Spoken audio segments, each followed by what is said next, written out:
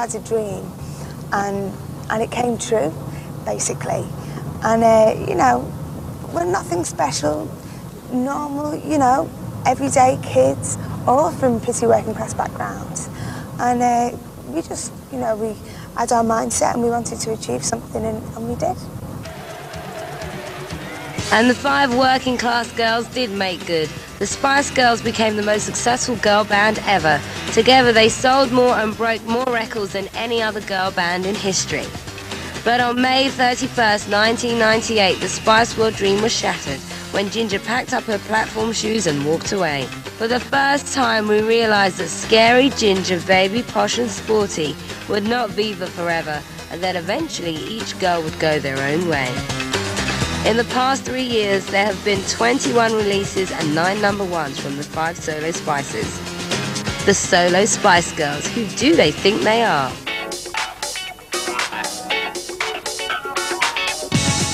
I think once you're in the Spice Girls, no matter what happens after that, you have to measure your success by chart positions. It's more about getting to number 1 and competing with one another than it is about anything else. First off the Spice block with a solo release is Melanie B with a track she co-wrote with Missy Elliott. The Hunk in a Harness is Mel's future husband Jimmy Golza. Melanie C's duet with Bryan Adams was the first sign that underneath Sporty's tracksuit was a rock chick waiting to get out. Baby, when you're gone, look at me. When Jerry left the Spice Girls, she declared, "I'll be back." Look at Me was her mission statement. Although a triumphant PR exercise, girl power didn't win the day as Jerry was kept off number 1 by Boyzone. This video for Mel B's cover version of the classic Cameo track cost millions of pounds, but it wasn't a wise investment for Virgin Records as the track failed to reach the top 10.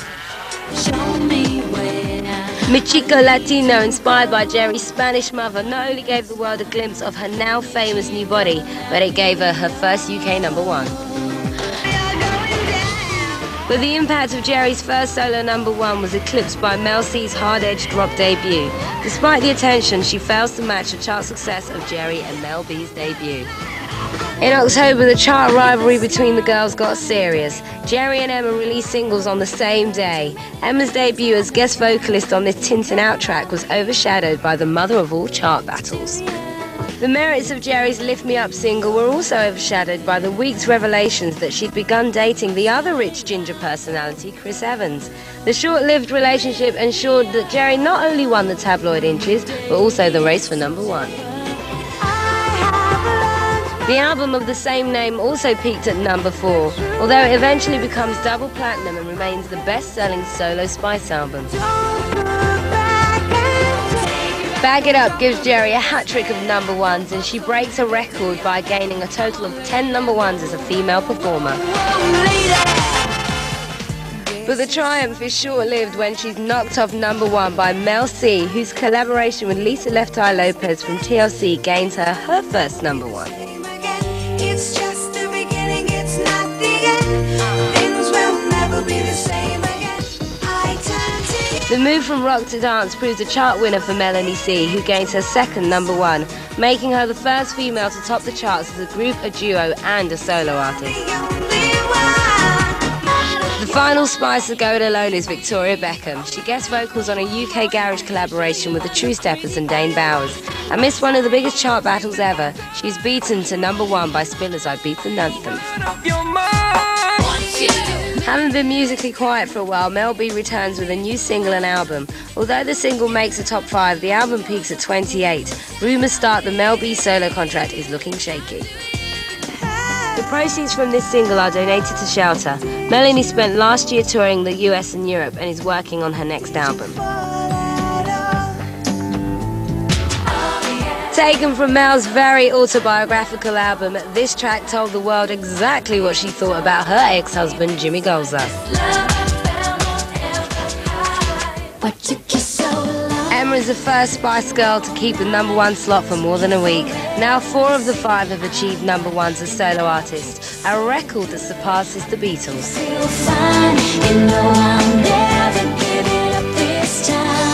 It's raining men. This cover of the Weather Girls disco classic makes Geri the #1 female solo artist in the UK.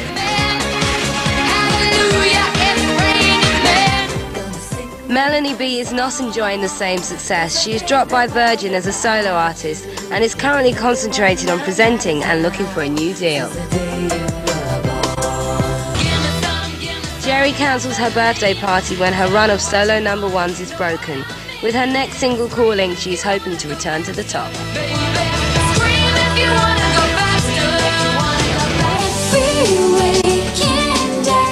Released this week, Emma will have her fingers crossed on Sunday that she'll get her second #1.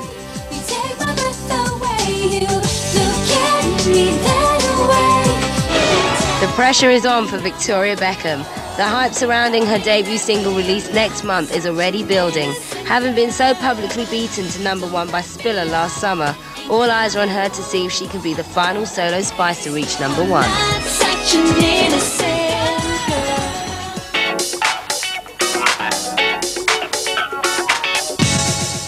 I hate the word new look, new image. I think it's all bull crap. When the group were first formed, the image was really, really important. It's something that they worked on with Simon Fuller, their manager, and Annie Lennox actually played quite a large role in influencing them and giving them ideas. They were the girls that could have worked at Quicksave. They were sort of like every gang of girls you see out on a Saturday night in any city in the UK. Kind of like, we're out to pull.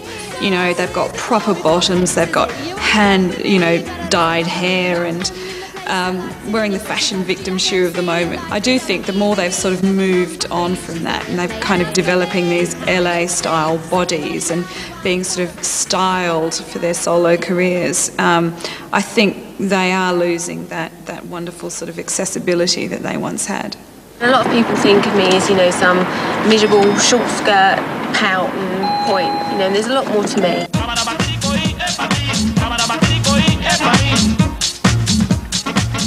I think it's very important to her to be seen as leading the way in fashion. You can tell by the way that, her and David are. I love the fact about her that every time she leaves the house, it's kind of like she's putting on a show. She's like an old-fashioned film star in that way. I think Victoria has stayed true to the Posh Spice label. She hasn't, metamorphosized into anything else, really. Her whole life is word past, anything to do with music now. She is Posh Inc. these days. I mean, she had a wedding that sort of outglitzed any royal wedding we've seen. She has lives in this enormous country pile called Buckingham Palace. And, she says that with a straight face. And she has her own website. And you can cruise through Posh's life on this website. It's interesting now because all the Spice Girls are posh in that they're all hugely wealthy. So they are all posh. So the posh thing doesn't work anymore. I just always wear what I feel comfortable and natural in. Geri Halliwell has made a conscious effort to move away from, the hourglass Union Jack donning woman that we knew and loved. Ginger, she's not Ginger anymore. In fact, in Geri's first video, she had the funeral, didn't she, of Ginger. Ginger was in the flowers. That was a very symbolic moment. And I think what she was saying was, quite deeply, that Ginger was dead. I don't know whether I'm reading too much into that. Suddenly, she re-emerged as this demure creature with sort of straight blonde hair and wearing sort of Audrey Hepburn-esque little black dresses and sort of peering shyly out from underneath her eyelashes. But then I think as it evolved, she really did find the right track, and you kind of look at videos like Bag It Up, where she sort of emerged as this sort of mini sex goddess. Another one, Machiko Latina, where she's writhing around, on the deck of a boat in a little bikini, and she looked fantastic. Geri, you should have kind of left it there, press the stop button. That's when you looked amazing. She's changed her image a lot. In fact, she's gone down this frightening skeletal route of just, instead of having food and drink, just having injections, which I'm not sure any doctor would prescribe that. I've never worn a shell suit. I don't know how many times it's been written in the papers, but I have never worn a shell suit, all right?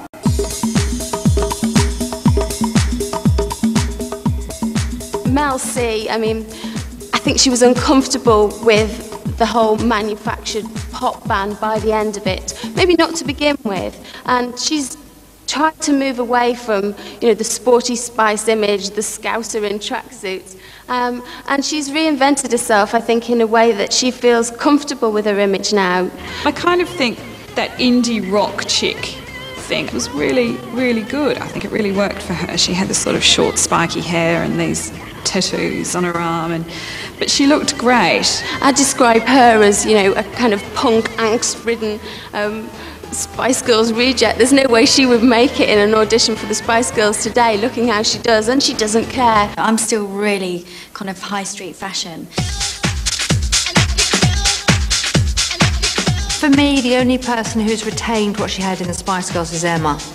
I still think she looks like a Spice Girl. Baby must be 24, something like that now, so she's no baby anymore. I think she's accepted that, and, you know, she's a woman now. She wears the kind of clothes that, you know, you could buy at Topshop. You would want to maybe recreate Emma's image, and you could do it as well. And that's important when you're trying to appeal to a younger audience and you're trying to sell your records to teenagers. Girl Next Door is a very powerful image, and it's not to be taken lightly. She kind of cruises along on a different plane to the others in a way, and seems untouched by anything, which I think is really interesting, and really hasn't changed a lot from those first days. She's had one hairstyle. I mean, always. She's never changed her hairstyle. Mel C has had about 12 or 13 hairstyles. That's been her strength. Keep the same hairstyle. Continuity. There's no continuity in the world anymore. And there is with her hair. I mean, I'm just playing me, but a little bit more common. Mel B, well, she was never scary anyway. It was only ever comparative. So she was probably pretty scared when Virgin called her in and said, we're cancelling your record deal. So Scared Spice might be a better name for her now. Mel B was the fantastic moment in the first solo video where she kind of ties the blokes up. In fact, her husband-to-be is kind of Jimmy Gulzar, who acts as this slave. So no longer is she this cartoon, scary Spice who is, you know, kind of, you know, sticking out her tongue and kind of screaming in front of the camera. You know, this is serious adult stuff.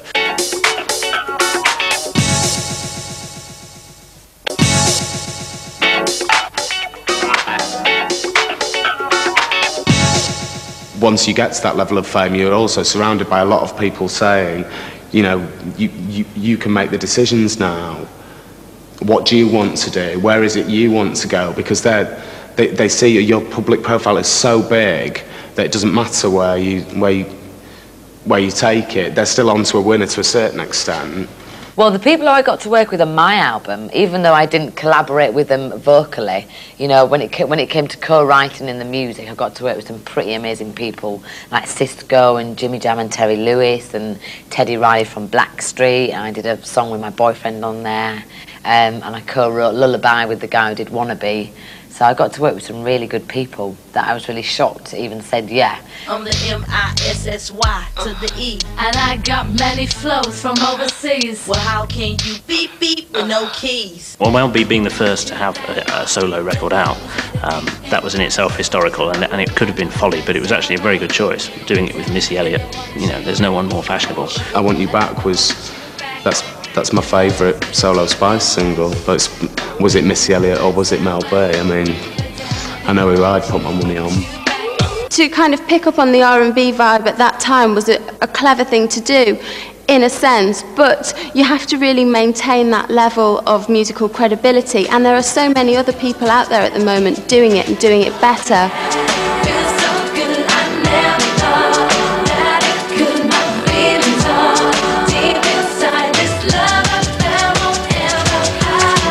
She ain't no R&B singer, and that's essentially the problem there. Geri Halliwell I would describe as pure cabaret. You know what you're getting with Geri. I mean, it's almost as though you could go to your local Butlins and kind of see somebody perform in the same genre as Geri. You left the fire in my eyes that lightens up the darkest skies. I'm giving up, I'm letting go, I'll find my way. So I think she's the most honest in terms of, you know, she's never tried to do anything other than what is it's a pure pop record. 'Cause tonight for the first time, just about 10:30, for the first time in history, it's gonna start raining, babe. think if you have to award a gold medal for trying, it would go to Geri, because she does work so hard. I'm staying true to myself with this album. It's quite poppy, but then I'd like to think it's a bit cooler poppy, you know. Your mind.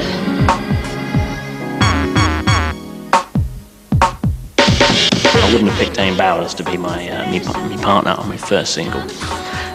Although it made her look good, I suppose, standing next to him.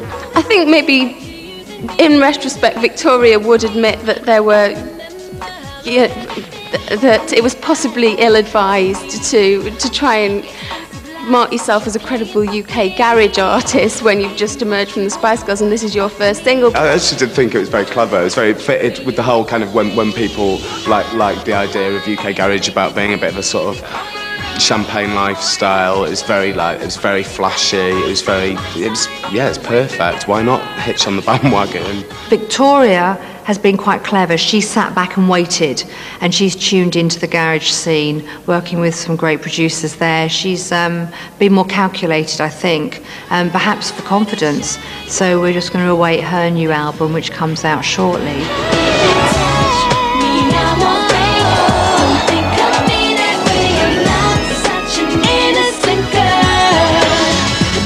But yeah, I think making singles generally is a bad idea for Victoria. She should just stick to doing what she does best, which is being photographed and having people around the house. I think my stuff is pop. I was perfectly honest with you. In the long run, I don't think that Emma stands a hope in hell.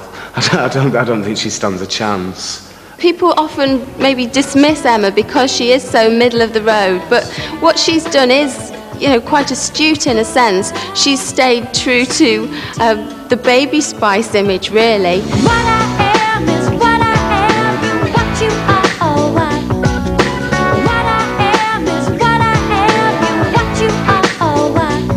Emma's the cleverest, the secret dark horse of the Spice Girls, I think, because she's been very, very patient. She didn't rush out and do stuff. The first thing she did was with the band that no one had ever heard of and will never hear of again, which is very clever, because then she was more famous than all of them, whereas Mel B and Missy Elliott, you know, it was touch and go. With Emma, I think her style is the most true to the Spice Girls. Very good radio records. She hasn't released as many singles as some of them, but they're consistent. I love all different types of music, so I've kind of incorporated a little bit of R&B, lots of pop, you know, a bit of dance.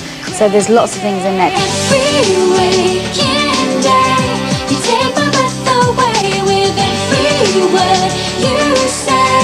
You take my breath away, you look at me that way. Baby, come what may, I hope that you'll always know how to take my breath away.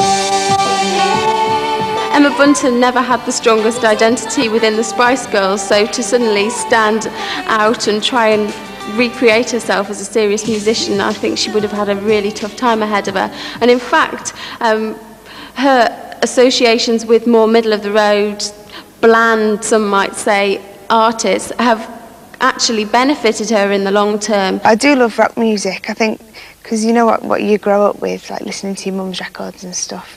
There was always a lot of rock in the house. In the house. How come I didn't see you were making fun of me? How dare you change the rules? You made me look a fool. Oh, yeah. I actually think that probably the best records that Mel C did were the rock records. I think that Going Down was quite a good record. I think it really suited it suited the way she sang, it suited the way she presented herself. She just didn't have the courage of her convictions.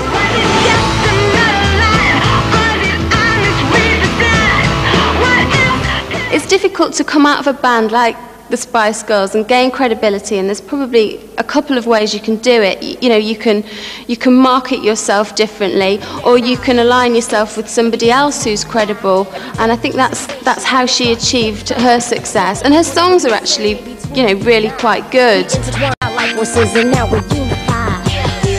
thought that we would just be friends. Things will never be the same again. It's just the beginning, it's not the end. Things will never be the same again. Mel C has moved around a bit. Rock, pop, trance, huge hit with Lisa Left Eye Lopez. Great single. For me, with Mel, she has moments of brilliance, and then she has singles that move away and don't do anything for me. I mean, the trance record, not for me. She doesn't sit well in Ibiza. I turn to you like a flower leading towards the sun. I turn to you 'cause you're the only one who can turn me around. I don't think any of them should try and be credible, because the Spice Girls weren't credible, not in the horrible kind of rock music, beard-stroking sense. They weren't credible, they were just brilliant. And all of them could be brilliant if they just stopped trying to be credible.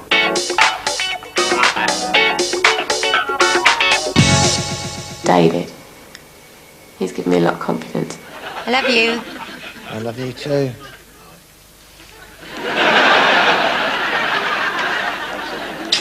Victoria, who maybe arguably is the most famous Spice Girl at the moment, is probably more famous now for her private life and being married to David Beckham than she is for singing. Victoria, I mean, you know, what is there left to be said about that? They are absolutely, they are what Charles and Di could never have been. They are the people's royal couple. The association with David Beckham is really a masterstroke. Thank God for them both that it's real love and it works. As far as personal happiness goes, I think Posh seems. She's got it all. The public love Posh and Bex. They're amazing. You know, they're fantasy. The Ali G thing, they're huge fans of Ali G, and David particularly is a huge fan of Ali G. They knew what they were getting into, they watched the videos all the time at home. Does Brooklyn like your music, or is he getting a bit old for it now?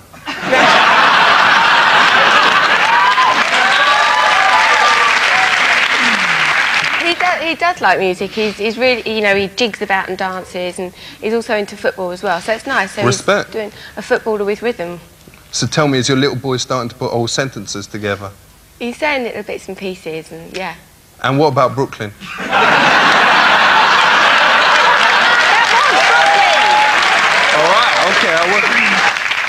So, do you want him to grow up to be a footballer like his dad, or a singer like Mariah Carey?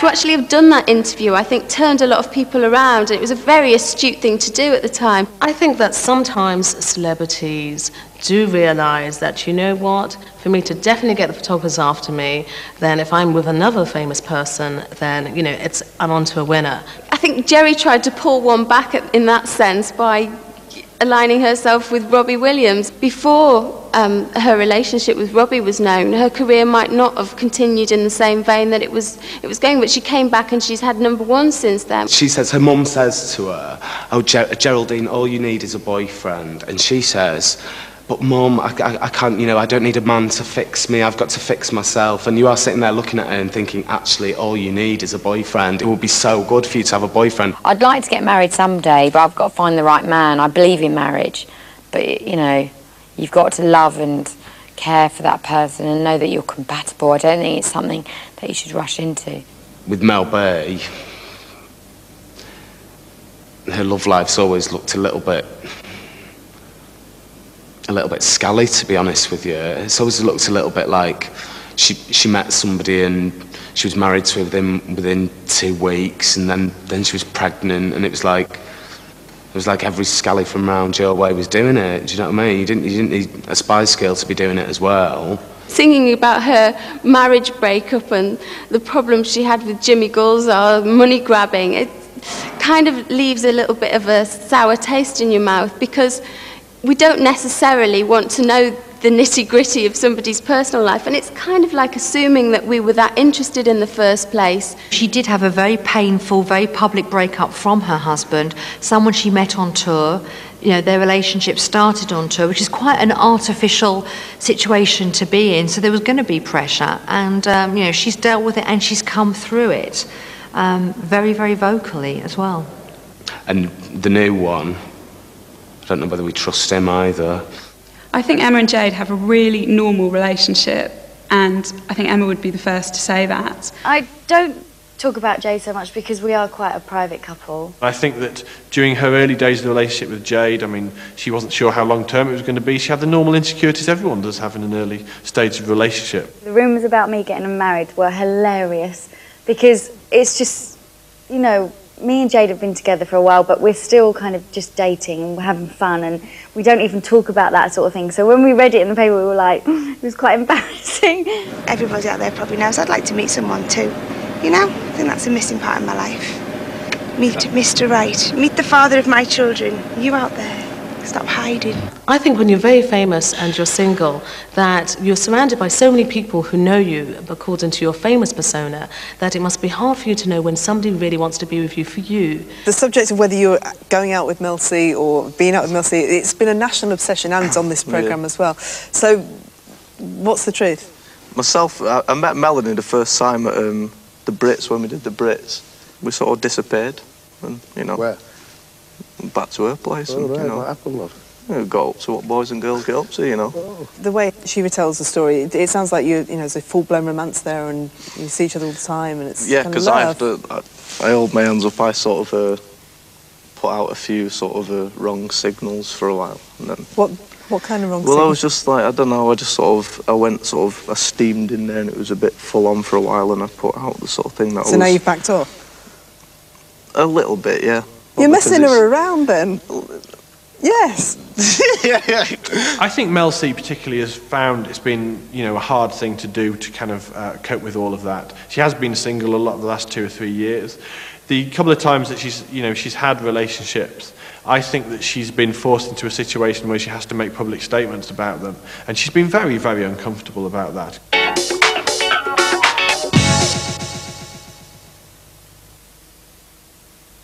All right, lads, listen up. Chart battles have taken over the boxing these days. We follow more closely the rivalry between bands than anything else. What we want is them all to have a big scrap in a playground, isn't it? And this is the closest we'll get. Is seeing them battling it out and somebody kind of fighting back the tears and saying, hey, it's okay, I didn't mind anyway. When it comes, to releasing singles, another big media thing was the whole Emma and Jerry single. And you know what? I mean, it is very nice. It's great to get #1s, but, that's not what it's about. The chart battle between Jerry and Emma was significant on lots of different levels. On November 1st, 2000, Emma and Jerry released their singles on the same day. The media turned the chart battle for #1 into an all-out war between the Spice Camp and Jerry. I don't think it was an important battle for Emma. I think it might have been an important battle for Jerry, and it's one she certainly didn't want to lose. For Emma, being up against Jerry, I think, was probably unfortunate in that she would have liked people to judge her single on its own merits rather than focusing on a battle with Jerry, which in her mind didn't exist. For me, when I bring my music out, as long as my fans enjoy it and as long as, I get into the charts, I'm really not kind of, I'm trying to beat someone, so that's not me. Oh, I think it was incredibly important to Jerry to get that #1, but you've got to ask yourself who the winner was really in that scenario, because she did have to spend a night with Chris Evans to do it. There are people out there who are very cynical, who think that she might have done it just as a stunt. Do you think? No, views, please. I think whatever anybody thinks of it, you just carry on. Once you construct this battle, then it means that both of them are going to sell twice the amount of copies that they would have done anyway, because there is a battle. All week it's been very close between Jerry and Emma, but we can confirm that the UK's official #1 goes to Jerry Halliwell. She kind of has turned into a war in a way, when they had their singles out together, her and Emma, she did as much as she could, didn't she? Oh, I know. It was all a big publicity exercise, but isn't that what singles are about? Publicity, I mean... But the thing is, though, But if you had a Spice Girls record out and say Boyzone had a new record out the same week, you'd go for it, wouldn't you? Yeah, but I wouldn't go to the Sun dressed as a schoolgirl with my Unlike me. boobs out and talk about my relationship. Before, quite recently, I don't think anybody cared about the midweeks and chart positions, but when Victoria Beckham released her single, we were following her progress daily. Posh Spice faces the mother of all battles for top spot on Sunday with the daughter of a former Blue Peter presenter. I think that out of everybody, Victoria really needed that #1 single. I got a bit of stick as well for the promotion that I did, but that's just the way I do things, I could have very easily done other things to try and get in the newspapers, to try and get profile up around that time, but I didn't. This is the first time we've worked together, so I think we'll be flattered whoever buys the record, and we've had a great time doing it, and as far as we're concerned it's already been a huge, huge success. We are so happy with the way everything's gone. I sort of feel like saying if you want it that bad, just have it. You know, it actually doesn't mean as much to me as it seems to mean to her. You have to go in #1 first week, which is why Victoria Beckham was seen as a huge failure when she was beaten to the #1 spot by Sophie Ellis-Bextor. People will always say, oh, she only got a #2 with the Two Steppers, but that's a #2, for goodness sake. We sold nearly 200,000 records that week, which is unbelievable. This tune's going to punish you. Poor Victoria, who had this battle with this really kind of vindictive battle, as it turned out, with Spiller last summer, has now got another battle on September the 17th against Kylie. The tabloids love it as well. They can't believe their luck that Kylie is releasing the single on the same day as Victoria.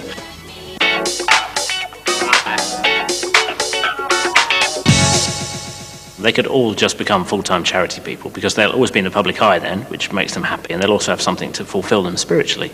And it won't matter if there's no chart positions then, it's just how's your charity doing. The girls really are role models, and they're in that unique position where they can get a message across. Charities can appear to be the domain of older people. They can seem very worthy and very boring.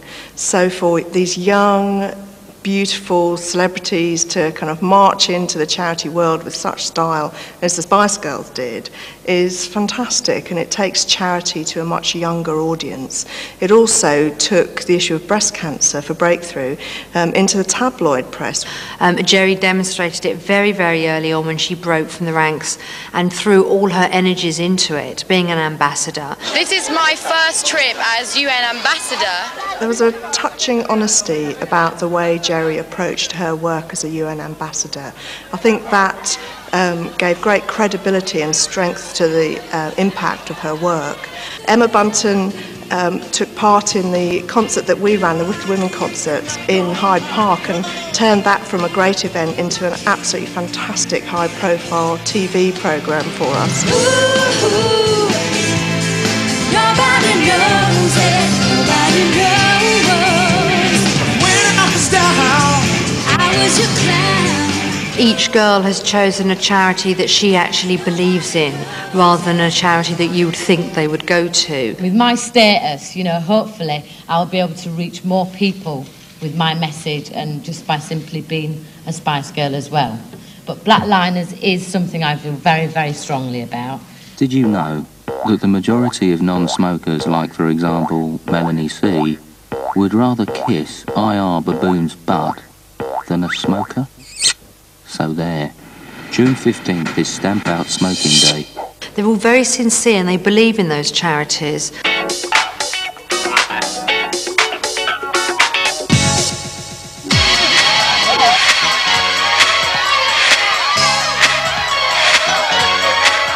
Whether we like it or not, the media does run the country. It does. People believe what they read. The Spice Girls have always been a target for bad press and good press, and that's why it's never really bothered us that much. I mean, some stuff is really hurtful when it's about your family or when it's very, very personal stuff. But apart from that, the press really write what they want about us. I think that having your private life played out in the newspapers is very difficult. It was never really bad press for the Spice Girls. They're very lucky and quite unusual. So it's not that the press turned on them, it's just that they gave the press loads of reason to turn on them by suddenly being 5 targets instead of 1. The press are more important to Geri than any of the other girls because Geri wants approval from everyone. Geri's always been really clever. She's always the one who thought things through. She always was the one who thought, how am I going to make the headline? There's a single coming out, there'll be a documentary, a film piece, something else going on. She knows how to work it. Geri cries if she's not in the front of the papers every day. You know, Geri thrives on publicity. I think everybody knows what Geri does, and they know that it is a game, but we still buy into it. I mean, when we saw those pictures of her on holiday in the south of France with Robbie, part of us knew, I think, that those photographs were probably posed, but we didn't care. We still bought the newspapers. Geri still has a good amount of newsworthiness left in her. There's still a lot of mileage to come out of her. I mean, she's another. She's got that kind of car crash element about her too. You're waiting for it to happen. The press are waiting for it to happen, aren't they? It's like the higher someone gets, the more glorious the fall. It's very cruel. There used to be, when in doubt, lead on the royals. Yeah. Now, when in doubt, posh. You taking the piss? No, you're the new queen of newspapers. I've been telling them this Thank for you. weeks. So when Queen you- Posh but and this King is- Dave. I think Victoria makes great copy. I think she loves seeing herself in the press. She's had her fair ups and downs with them, but she certainly enjoys the game. I never think about how the top tabloids are going to react. I think if you think like that, then you become a failure or a victim of your own surroundings and your own fame. I think very much part of Mel's B personality, way before she even started the Spice Girls, was she said things the way they are. You know, if something's on her mind, she's gonna talk about it. Naturally, her divorce was on her mind, so she talked about it. I'm sure now, when she realised that the more she said, the more that could be seized upon, I'm sure that she's going to have, some reflection. And I think if you notice, as time's gone on, she's actually said less and less. Touch wood, I don't get as much press as the others, but you just never know. I think I've been really lucky, but I also kind of keep my head down sometimes. What really, really hurts is just what's written in the press, and when they're like really personal things. And Mel C really has had a hard time in the press, but that's because she's had particular difficulties which they've focused upon and exploited. There's been so much focus on her sexuality, on her personal life, on her image. I don't think it's something that she feels comfortable with. Mel C kind of gives off the impression to me that she enjoyed it whilst it lasted in the Spice Girls. She loved the fame, she loved the adulation. Now she wants to be left alone, thank you very much. Unfortunately, once you've jumped into bed with those lions, then to try and excuse yourself by saying, actually, I ain't playing the game anymore is, you were there, you did all that stuff to start off with. You wanted to sell those records, you wanted to be that famous, you wanted to be that person. You can't suddenly decide now you're bowing out from it. There's been loads of crap in the papers, and it's really got me goat. So I think that there might be some quite bitter songs towards the media in my next album. But we'll see. But it's nice, thanks, because you inspired me.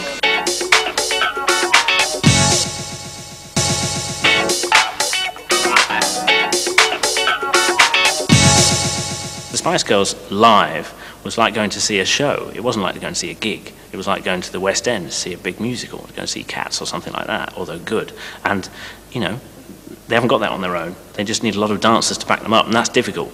It's all about being on stage for me. That's the whole reason why I wanted to get into the music industry, because I just wanted to perform, I just wanted to sing live. I think the only one who's really managed to cut it live is Mel C, probably, because she's prepared to go out there and play at festivals and places where she probably knows she's not going to get a fantastic response on her own merit. My first ever gig as a solo artist was V99.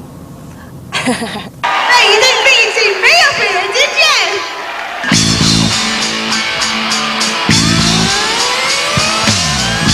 I just didn't think about doing it, I just done it. And then when I got up there, I thought, because I was honoured to be on the same bill as, people like Night Street Preachers and Beautiful South, Cooler Shaker, Supergrass. These are my favourite bands, and I was up there with them. So anyway, because I'm a fan of them, I didn't realise that their other fans weren't a fan of me at the time, and hopefully some of them are now. So I got up there and it was pretty scary, but I like a challenge. Her mum was a club singer, and I think there's an element of that in her too. She loves appearing live, and she doesn't really care that much what people think of the way she looks. I think what she cares about is the fact that her music is taken seriously.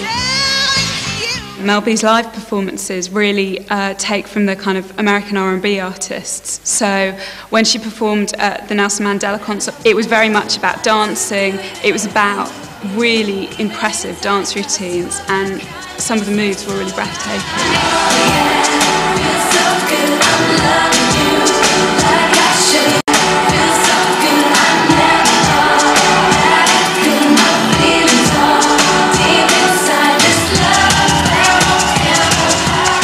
Mel B was an embarrassment at the Nelson Mandela gig. I think they should be very careful with their live stuff and only really do it when they're absolutely ready and they've decided what they want to be. Jerry wants to put on the most over-the-top, most spectacular, most, you know, look-at-me show possible. Don't drop the baby, boom, no buts or maybe wind him up and make him crazy. Whoa, whoa, whoa, whoa, take it back. Don't drop the baby, spit it out, no buts or maybe do your thing. Come on, lady. Whoa, whoa, whoa, whoa, lady. When Geri appeared on the same bill as the Spice Girls, she actually stole the show, and it was her that you saw the next day in the newspapers. What Geri knows is that maybe she isn't a live singer, she isn't a fantastic musician, but she knows how to pull the punches, and she knows that basically if you wear a skimpy enough outfit and surround yourself with maybe some kind of mad lesbian looking dancers, you're going to get in the papers the next day.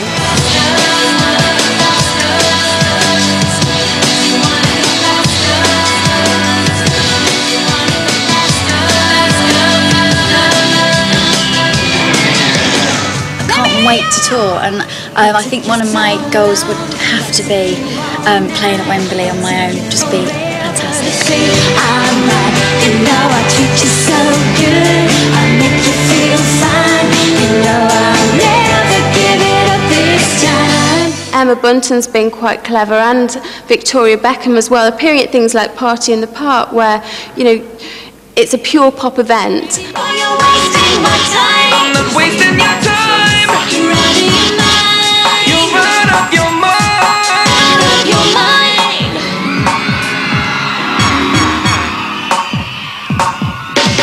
After her performance at Party in the Park, newspaper headlines were screaming the next day about how she didn't sing live and what a travesty that really was. When I mime, with the True Steppers, the dance routines that I was doing were so difficult that there's no way you could have sung live with it. You don't get Britney Spears singing live.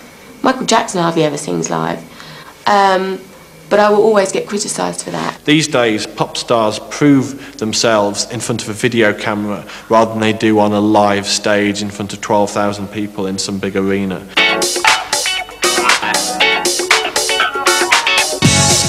I'm sure the expression doing a Robbie has been bandied around at every single member of the Spice Girls as they have left the band. In whatever management or record company meetings they've had, everyone has said at some point or another, you're going to do a Robbie. They all want that success.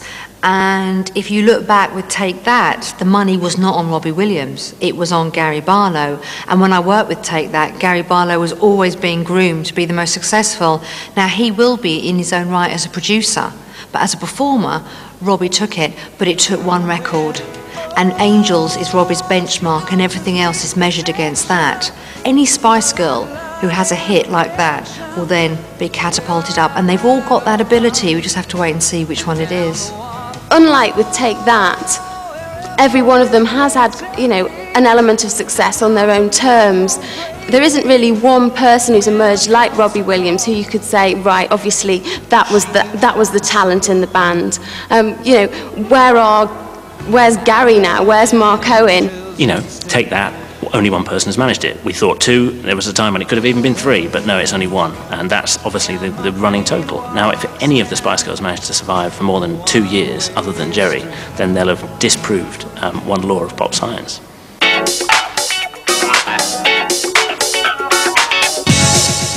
Good evening, ladies and gentlemen. We are the Spice Girls. Maybe you've heard of us. The way people's careers now work with television, it's so close, the synergy there, that it's just a natural progression that they're going to then present.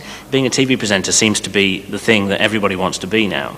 So it's not become a TV presenter, and if you're lucky, then you could have a single out and become a pop star. Become a pop star, and that's just a stepping stone along the way to having your own programme on television, which is very strange. It's all upside down. They've lived their careers back to front. They've started with total fireworks. There's been absolute incredible celebrity. There's been fans doorstepping them. There's been people screaming and shouting. And this is right across the world. They've been A-list celebrities, and now they're TV presenters. I would say it's a come down from being an international pop star and icon to being the presenter of This Is My Moment. Well, it's a mixture of Stars in Their Eyes meets Who Wants to Be a Millionaire, but without the tack. And it's primetime Saturday night, which should be wicked. Welcome back to This Is My Moment. Now, everybody here dialed 0906 200 2000 and auditioned for the show by singing down the phone. Now, we had over 30,000 calls and only 50 were selected. And from that 50, we're going to choose 5. I mean, we've seen this kind of TV show so many times.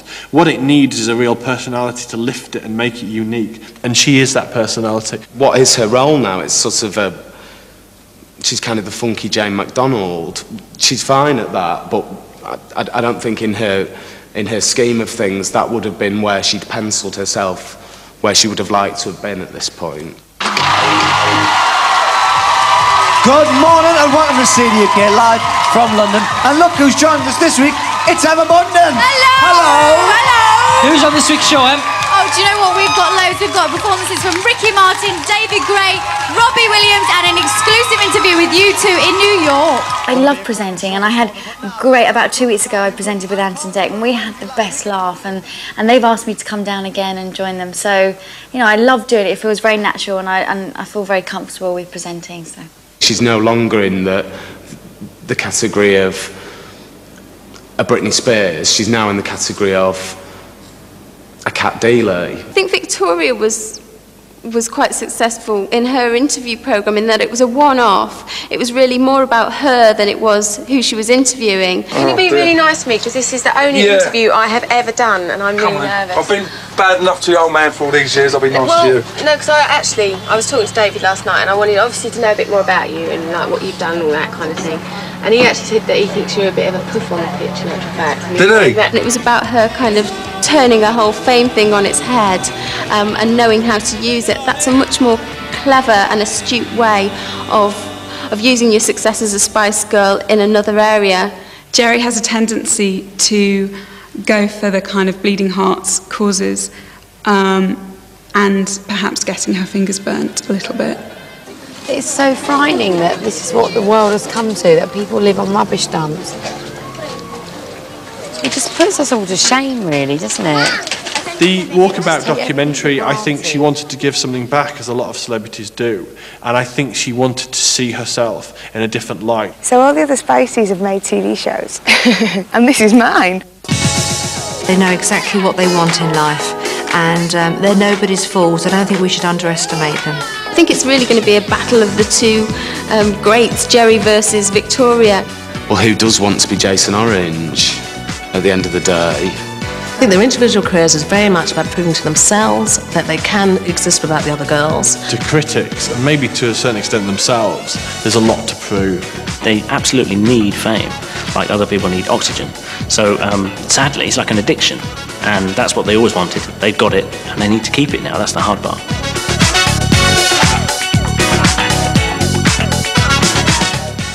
Well, don't go for lookalikes, go for the real Comedy with Friends tonight at 9 and followed by Will and Grace at 9:30.